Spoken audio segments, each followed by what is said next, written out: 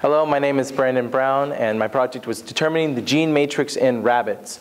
The project overall summary was that I would take rabbits that I had, I wanted to get a specific color, and so I would selectively breed them to achieve that color, or plan to, at least.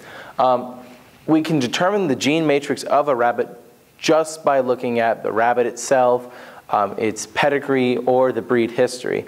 The rabbit itself is what it physically looks like, the patterns in which the colors are, maybe the eye color, just the size of the rabbit, anything specifically about that rabbit. The pedigree is anything that was in that rabbit's family history, what was known to be seen, what kind of traits, what kind of patterns are seen in the family as a whole. And then breed history is like the pedigree on a mass scale, and it's just whatever traits or patterns or anything about that type of rabbit found in the entire breed. A little background about genetics. Gregor Mendel was the founder of modern genetics. He bred peas in different colors and realized that because of the specific variety that these peas were, different traits showed up in different batches when he bred them. Sometimes they were wrinkly, sometimes they were different colors, they had different textures, and he realized that living things, all different kinds of living things, animals and plants, have specific genetic codes that are not specifically shown. They have what's called recessive genes. That means that they have dominant genes which are shown and you can see, and recessive genes that are not seen but are still carried in the family. ARBA later did a coat color genetics research, which means that they bred specific rabbits to achieve certain colors, and again found the exact same thing that Mendel found out, was that these animals have dominant and recessive genes that were shown up inside the rabbit or whatever animal, and were not actually visible. So this is a picture from a genetics research that they were doing. It's specific code inside the DNA that says that it has the ability to be a brown color, but is in fact black because the black is more dominant. It will be seen over brown. My specific experiment was that I would take a black rabbit that I had and see that if I was able to breed from that a lilac rabbit. And there are 4 different varieties in the Himalayan rabbits. It's black, blue, chocolate, and lilac. The 2 dominant colors are the black and the chocolate, and the dilutes of each of those dominant colors are blue for black and lilac for chocolate.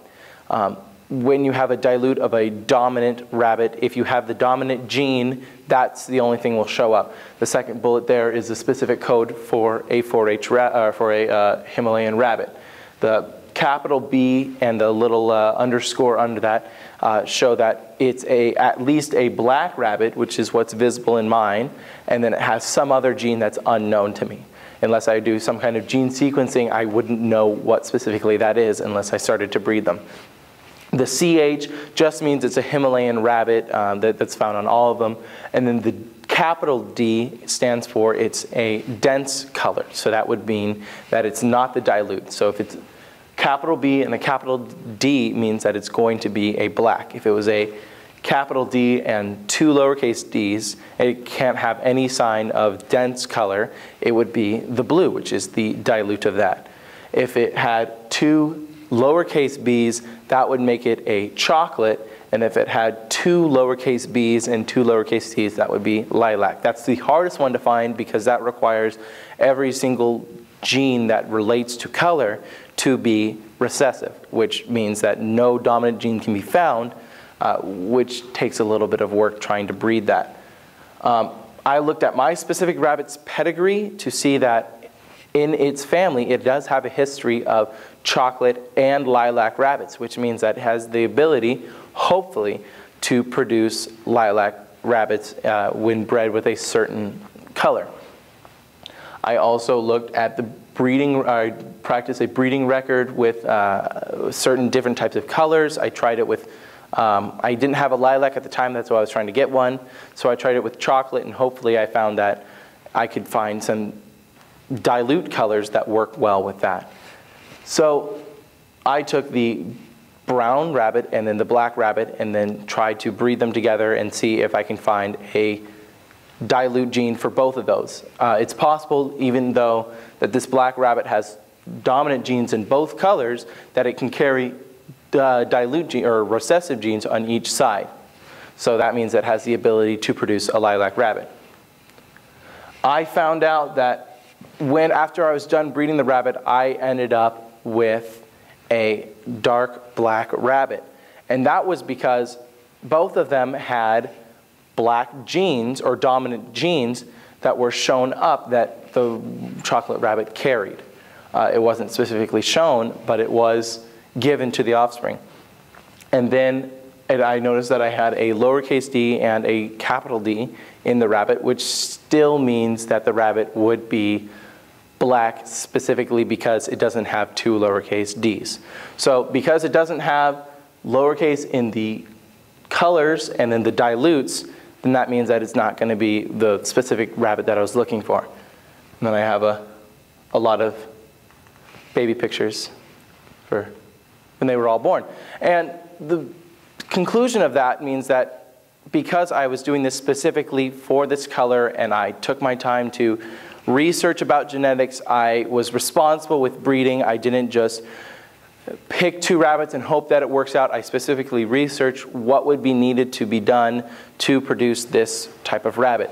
I worked to better the community for ARBA. I just produced rabbits that I thought were going to be genetically healthy and were physically healthy. They weren't ill, just so I can produce these colors. So I didn't try to pick some rabbits that weren't healthy and in any way just to try to fix those colors.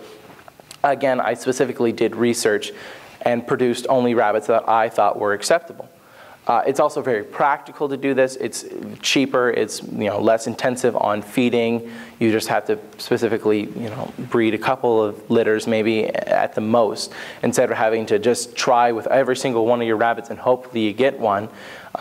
This way you can actually just breed a single litter and find your specific rabbit that you're looking for.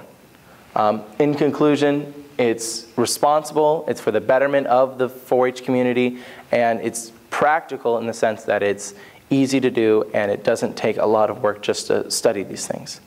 Thank you.